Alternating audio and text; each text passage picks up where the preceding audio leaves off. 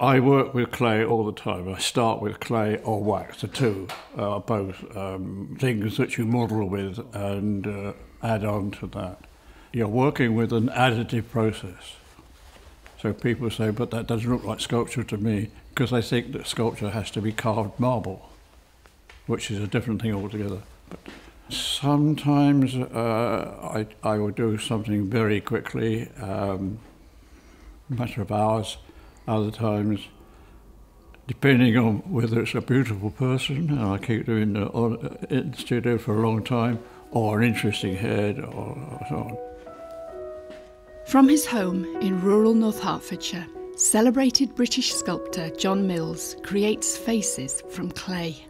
He often works without a photo or model, relying on an incredible memory for the contours and structure of the human face, sometimes after only the briefest of meetings. His studio is a display case for hundreds of sculptures, from great artists such as Rodin and Rembrandt to rock stars and royalty, from friends and family to poets and politicians. Dear Betty is a very powerful woman. She wasn't intimidating. If anybody could intimidate, it was Betty Boothroyd. But she was charming and enjoyed the experience. And I think most people do. That's Lady Sitwell. She is a formidable woman, and I managed to persuade her to sit for me. And I think we fell in love together, really. She's just a super person.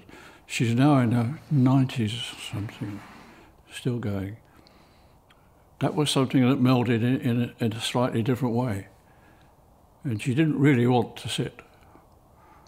So I said, well, come down to breakfast and we'll start her breakfast.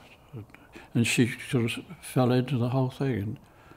Well, I think that group there, the things that I've made to do with people that I had great regard for. There's Rembrandt along here, Michelangelo there, Buster Keaton there. They were the heroes that helped me when I was looking for some way of reconciling my own need to make sculpture. And I see Rembrandt as a way of making entry into my own world. But the starting point, there was a book called The Techniques of Rembrandt, and it was a book entirely to do with what he did in specific places. And so I used that as the base. And this really is the beginning of me finding something that was only mine. There was this myth that you can't make art from art. So tell that to Rodin. He was copying Michelangelo, so not bad really. But so I thought, no, that can't be true. So I took out the two-dimensional thing, made that the sculpture, and then added the back as and when the things changed in my mind. But I kept the origin of the idea. The whole business of selecting somebody as a subject is, again, in my point of view, something that's unnecessary, because your job is to make a sculpture of anybody and anything. Don't select it, because you find people looking at, oh, look at that wonderful head, look at that wonderful head. What they're saying is they want to reproduce their beautiful head, but you shouldn't do. The head is there for you to refer to, not make your alternative to it. What one is concerned with when you're looking for the likeness is the likeness of the structure, not the movement of the thing which is on top of the structure. So if you get the hard things right, you'll get everything else right, because they will never change. But what will change is everything else. So if you understand that, you know what you can do. I emphasize to myself that I'm not making a replica. I'm making an interpretation of that person You have to be true to yourself, and consequently you'll be true to them. Whether they like it or not, that's a different matter. When people try to impose their memory upon you, you have to resist it, because you can't model other people's memories. And that's the important thing. I can't adjust it to your memory, because I don't know what your memory is.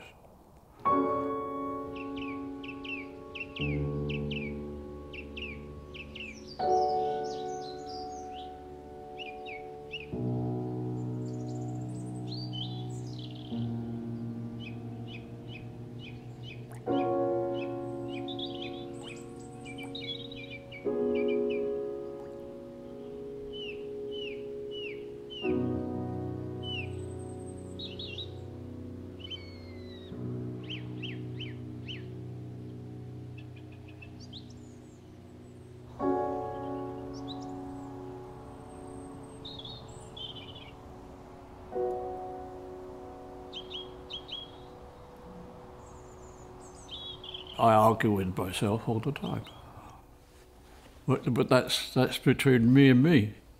And once it's done and resolved, then it's finished. It says you can't do any more on this one. You have to either make another one or stop. That's what the benefit is of working on your own and not being intimidated by the subject. What it would be if somebody really important comes along. Who would that be? I don't know. I don't think there's anybody that's grand enough to say I'm more important than what you're making. I don't have any real doubts about being able to achieve what it is I'm setting out to do. And when something, as often happens, it says, no, this is not right. When it starts to tell you that, then you've got to listen, because you've done something wrong. But on the other hand, it might be something that's worked better. So you have to take care of yourself and be aware of what the potentials are. You can't learn that. It can only come with experience and doing things.